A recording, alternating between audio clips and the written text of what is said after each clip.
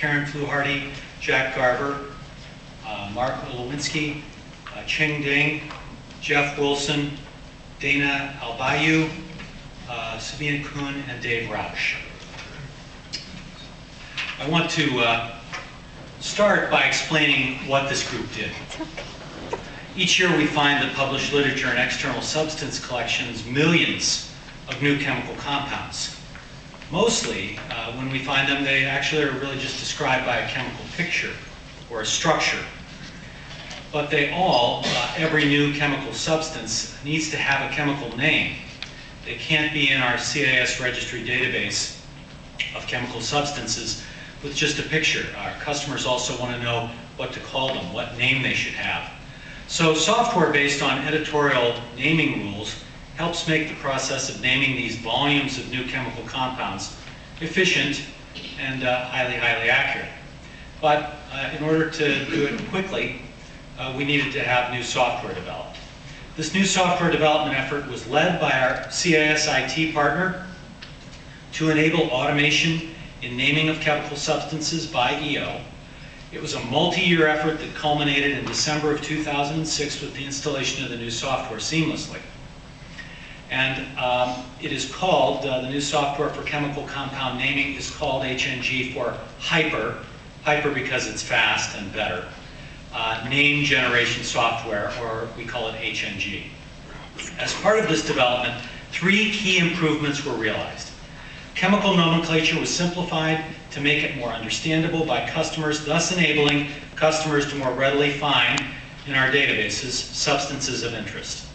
Computer-friendly policies were created, enabling the algorithmic generation of names for a very high percentage of substances, and antiquated software, which was called ANGS, which ran on 10 servers, was replaced and improved and made more highly extensible and flexible, and it now runs on 1 server.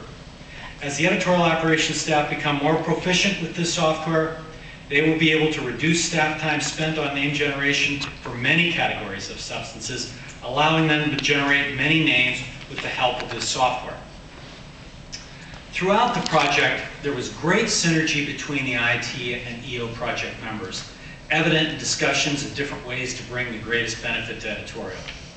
The team created a system that models chemical knowledge, really quite unique, and about a substance, it actually uses that to generate the substance name. This is a very novel approach. I think this is a great example of staff from different divisions and units, different backgrounds, different perspectives, working together to create a solution that none of them would have created on their own. So it's our pleasure to congratulate the members and provide them a Meridian Award. Ladies and gentlemen, we are delighted to present a Meridian Award to Karen Fluharty, Jack Garver, I guess we will one at a time. Karen Fluharty.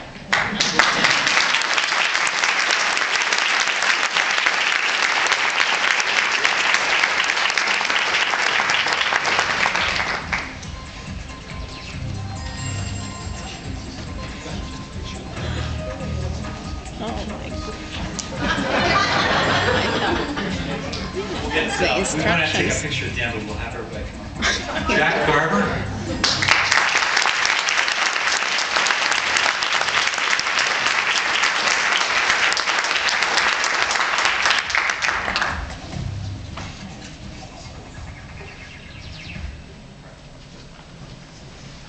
Mark Lewinsky.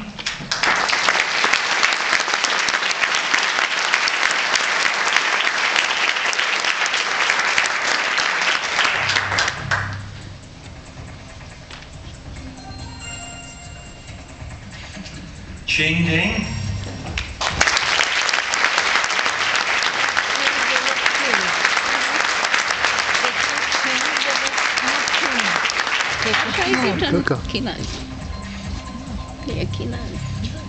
Jeffrey M. Wilson.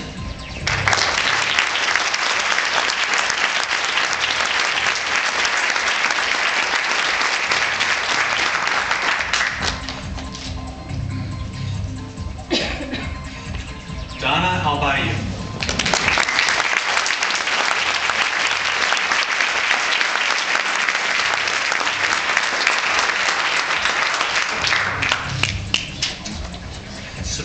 Hee Kuhn.